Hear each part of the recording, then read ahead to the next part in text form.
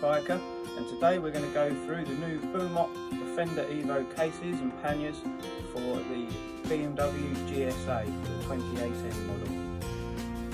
So as you can see, already purchased the top box, had that for a couple of months, really impressed with it. Great bit of kit, very well built, really sturdy box. What really sold me on them was the moving hinge on the lid, which retains its position wherever you place it. Great mounting plate underneath, makes it really secure to the bike, no noises, really sleek, nice fit. So following purchasing that, now purchased new panniers.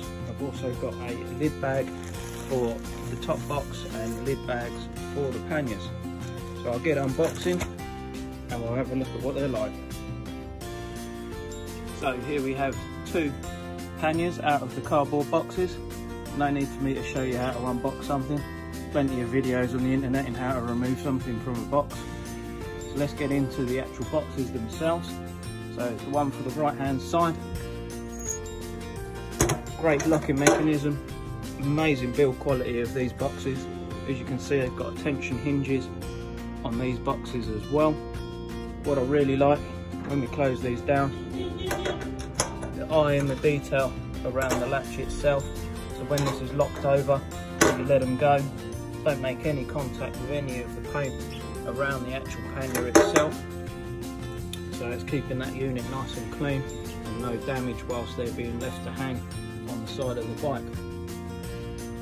What's also great is they're going to go straight onto the pannier racks that came with the GSA. So let's get on and we'll get these fitted up onto the bike.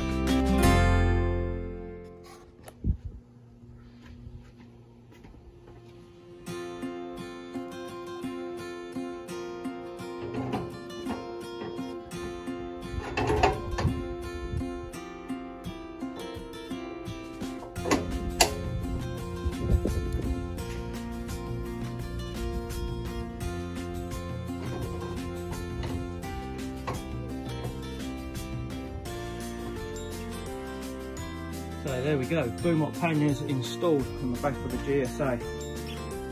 Really good build quality, really impressed with the clearance of the boxes themselves. As you can see, lid's opening, clears the top box really easily. Really nice hinges over the top. Each set comes with a set of keys, take down in the bottom. What's really fantastic, all the locks are by one key. All the keys are codable as well, which the Adventure Bike shop can do for you. So my new panniers that I've just installed have now got a matching key to my top box as well.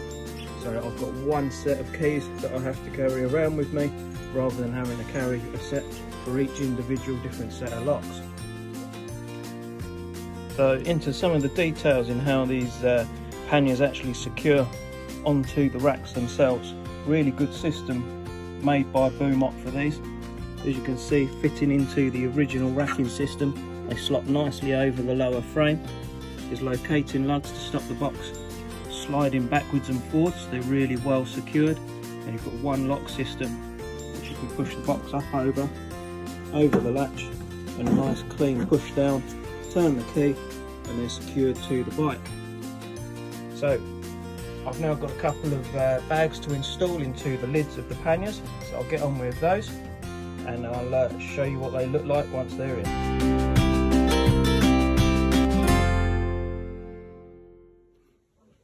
So bags are installed in the top box, up in the lid there, and in the panniers.